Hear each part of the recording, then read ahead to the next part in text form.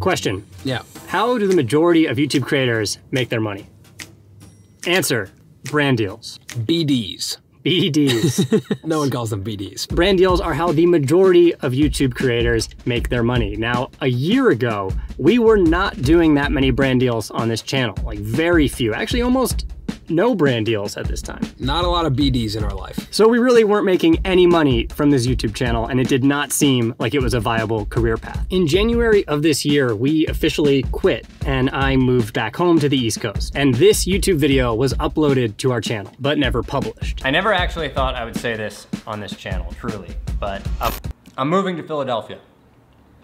I actually think it's a pretty good video. It's actually a really good video. But now it's not relevant. No. Now there's a couple of key reasons why things weren't working out for us, and we're gonna actually lay those out in this video. Number one, Samir's ego was through the roof. The amount of things this guy needed to make himself happy. If that was the case, we wouldn't be making any money this year either. This company fuels my ego. Yeah. Look, if I was giving my ego everything it needed, we would be dead broke. We would be broke. Seriously though. So now about 11 months later, we're sitting in an office in Venice, we have employees, and we have a healthy business. And we still make videos in our car. Why do we do this? It's so hot in here. And all of this came down to one really crucial moment at the beginning of this year that changed everything. It all has to do with a brand that really believed in us and gave us an opportunity to pursue our dream. So as we tell this story on this episode, we're gonna talk about why creators are so valuable to brands and what makes a good creator-brand partnership. And the one thing that every creator needs to do if they want to work with a brand. So this episode of The Breakdown is in partnership with Samsung, and we're gonna be using the new Samsung Galaxy Tab S7 Plus to illustrate the graphics in this episode. When I say we, I mean Colin. Because I have much better handwriting and I'm a better illustrator. And those are facts. I don't think those are facts. There's a way to decide this, which is I will do one of the graphics that you see in this episode. If they can't tell which one was mine, which one was yours, that means that is not a fact. Watch the breakdown. Okay, to start, let's talk about what business we're in as creators and why brand deals are so valuable. So at the core of it, we're in the advertising business, but what that means is that we're in the audience business. So as a creator, your job is to engage a specific audience and to turn that audience into a community. Now, a community is based on consistency. Once you have a community that's engaged on a consistent basis, you can point them in different directions.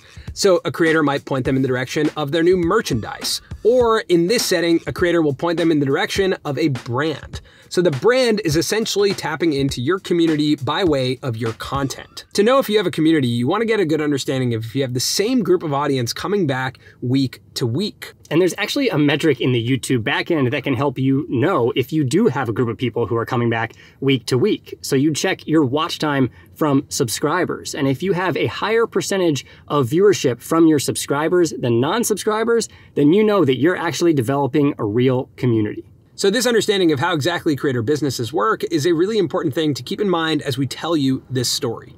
Okay, now let's go to the end of 2019. At the time, we were operating more like a production company than necessarily a YouTube channel, and there's a big difference. We were creating videos and telling stories for other people's brands, but towards the end of 2019, both Samir and I decided that that was not something we were really interested in doing anymore. So we shifted a lot of our effort to trying to be in the creator business without really understanding what that meant. It was kind of an all or nothing push to make our YouTube channel successful, to make it be able to support both of us financially. But at the time, even though we were uploading frequently, our AdSense wasn't really significant, and the brand deals that were coming in were kind of one-offs, like they weren't renewing. But say it with me.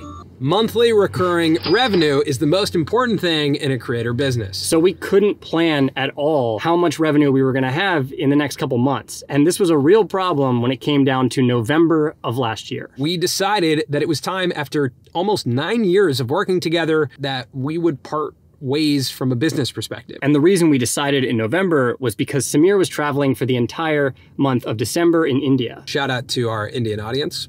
That was a great trip. Never shown any footage from it. That was some exclusive footage you saw. We had plans to make a video about it, but it's a great video that I gotta make one day, but for now, that's all you get. So because it was the end of the year and Samir was gonna be in India, I was gonna be home on the East Coast for the holidays, we just knew that at that time, there were probably no more significant brand deals coming for the Colin and Samir YouTube channel. And for me, when I thought about the idea of getting a job, I didn't see myself getting a job in Los Angeles. I'd been here already for 8 years, and I just figured if I'm gonna get a job, if I'm not gonna be pursuing this wildly interesting path, I might as well go back home and spend some time with family. So that's when I made the decision to move back to the East Coast. It was very emotional. Yeah, it was emotional, man. I mean, it was like, at the time, it had been 9 years of working together. I didn't even know what a day-to-day looked like without us like getting together to make videos. Even when I moved home, I didn't feel like we were officially done, although we had said we were done. And there was no future business opportunity at that time. Why does it feel like we're making a breakup video right now?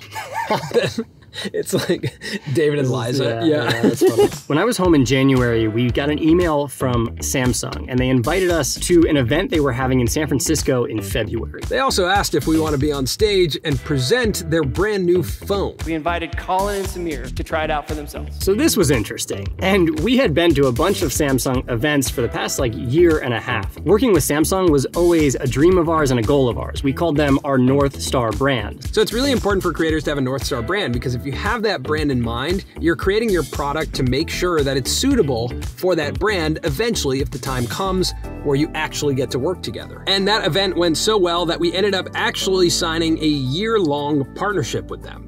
So not only to work with them at that event, but actually so they could support us as creators throughout 2020. All that stuff that Colin had just packed in his car and moved all the way to Philadelphia, it was time to put that all back in the car and come back to LA. 2 weeks after moving home, I pretty much made the decision that I was now going to be moving back. I'm so grateful to Samsung for supporting us this year. Had they not, I think I always would have been disappointed that we never really took this channel full time. And this year we actually did. We've been going full time just working on this channel. Now, even though our channel couldn't support us financially in 2019, there was one fundamental decision that we made in 2019 that allowed us to even lock in a partnership like the one that we have with Samsung. The thing that we did was that we defined our audience. In order for us to actually define our business, we had to define our audience. So at the end of 2019, we defined our audience into 4 categories. Number 1, aspiring creators. Number 2, career creators. Creators who are actually making their income from being creators. Number 3, people who work with creators and make their income based on the creator industry. And number 4, the non-believers. So this is people who don't actually believe that being a creator is a viable career, or really people who just don't know anything about YouTube. The reason why that audience group is so important is because if we can engage those first 3, if we can give them a piece of content that they're really proud of, they will share it with the non-believers to either educate them or prove them wrong. So at the end of 2019, as we were writing our scripts for videos and coming up with ideas, we literally would write down these different audience groups so that we knew what types of ideas would fit those audiences. And because we defined our audience in 2019, we did start to see our viewership increase, and we started to see our subscribers go up. We finally were developing a community. And once we had a community, we could interact with brands who wanted to reach that community. So one of the interesting things here is that when Colin and I first started uploading content to YouTube, there was really no framework, there was no tools, there was no guidance, there's no mentorship, and there's no really turn to be like, how do we actually make this a career? So as we started to define our audience, one place that we really started with was ourselves, and starting to develop a community around something that we would have loved when we started YouTube. A channel that would give creators the tools they needed to succeed. And creating that environment in our community of being a platform that provides creators with tools, we naturally are able to work with brands that provide creators tools to succeed.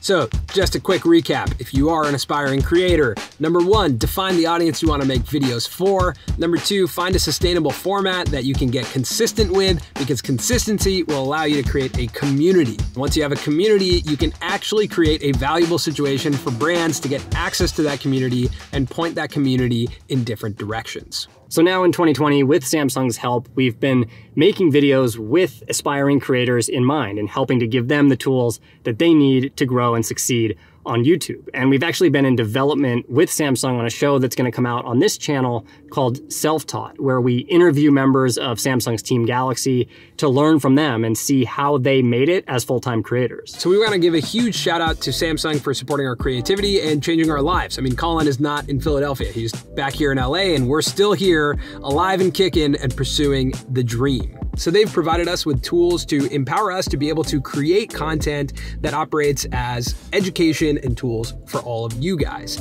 And one of those actual tech tools they provided us is that Samsung Galaxy Tab S7 Plus tablet. And when making the graphics for this video, it felt like a true writing experience, like you're just writing on a piece of paper.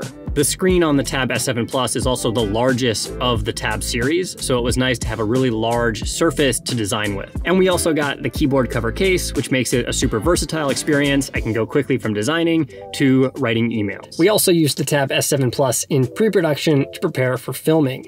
We were able to outline and go over feedback all at the same time with its split screen feature. And we used the all-new Notes app to make some edits on top of the PDF of our script and even design some of the early sketches. All right, so that's it for this episode of The Breakdown. We have a couple other episodes coming out this month. And then in December, we launch Self-Taught, our collaborative show with Samsung, where we interview members of Team Galaxy. Make sure to subscribe to the channel, like this video, and put in the comments if you noticed which illustration was mine and which one were Colin's, because it's not a fact that he's better than me. It's a fact. It's not a fact. You couldn't tell. If it's a fact, comment fact. You couldn't tell. It's a fact. You couldn't tell. All right, peace. Watch the breakdown.